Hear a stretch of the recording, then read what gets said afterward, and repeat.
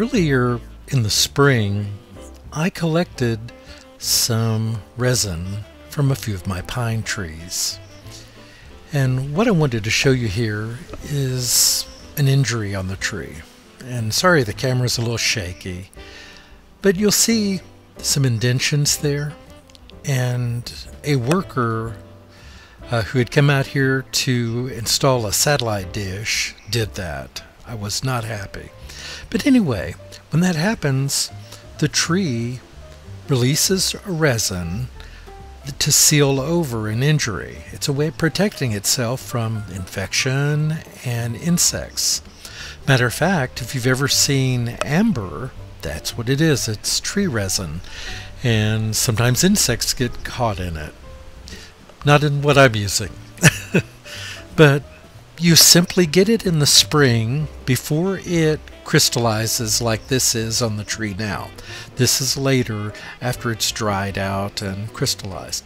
But if you get it earlier in the spring, you can bring it in, you can cook it down, pick out any pieces of bark or sticks or bugs if you have those, until you just have a clear resin, and let it dry, and then you can stick it in your coffee grinder and turn it into a powder, which is what I've done.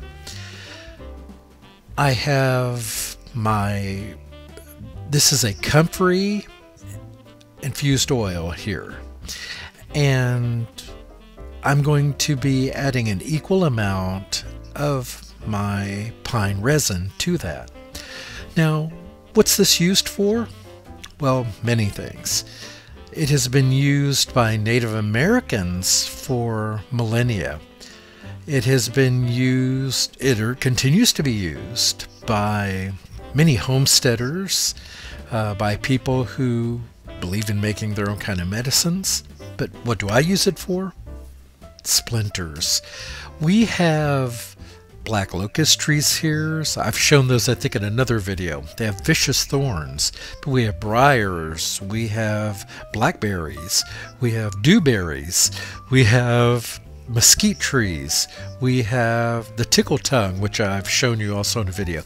Lots of thorny things here, and cactus. And so you can't really avoid getting splinters or thorns or those sort of things. And inevitably, you get a thorn and you pull it out and a piece is left behind. And what resin does is, let's say you have an area where you have a splinter or you have some other small infection, you can put a resin salve on it.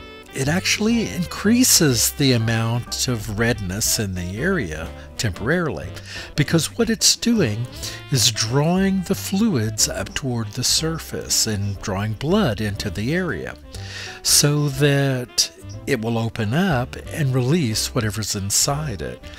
And just do some research online. There are hundreds of anecdotal stories about how people use resin to draw out thorns or other types of impurities. So, because this is Christmas time, or we're approaching it, well, we're dealing with Christmas trees. Poor Santa, can you imagine the thorns, or not thorns, but the splinters that he probably gets? So this seemed like a good time to make some Santa salve. And gosh, it smells so wonderful. It smells like a Christmas tree. It really does. That resin smells so delicious. And you can see it's already starting to mix and blend with the oils. And it takes a lot of stirring on very low heat. I've got this, I believe, at 220.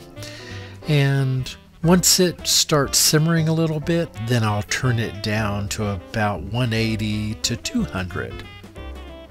And just let it sit here. See how that's starting to create a taffy? That's what you want.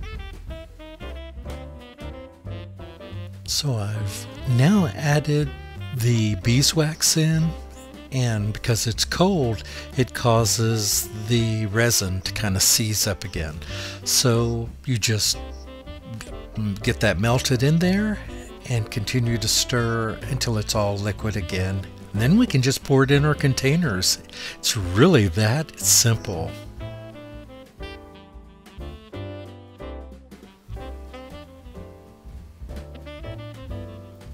So now it's just a matter of, I use just a little pipette that I've cut the end off of and start putting it in my little containers.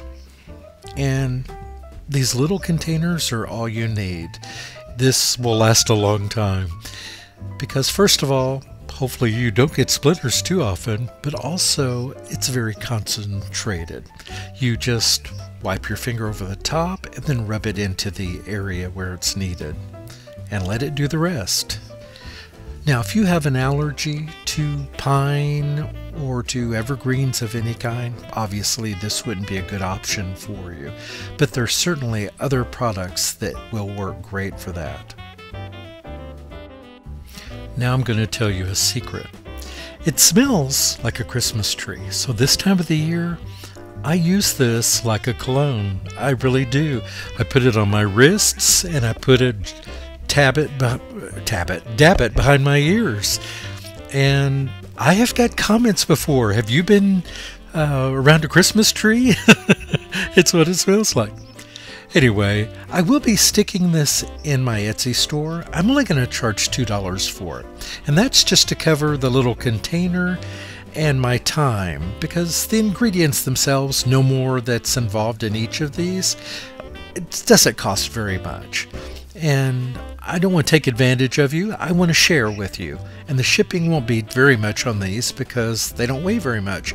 This is less than an ounce. Well, it'll be over an ounce with the container and the shipping, but still very inexpensive. So make it yourself, or you can get it from me. Either way, but I would give it a try. Thanks, everyone. I will be announcing the winner of the drawing very soon too, so be on the watch for that. Take care, everyone. Goodbye.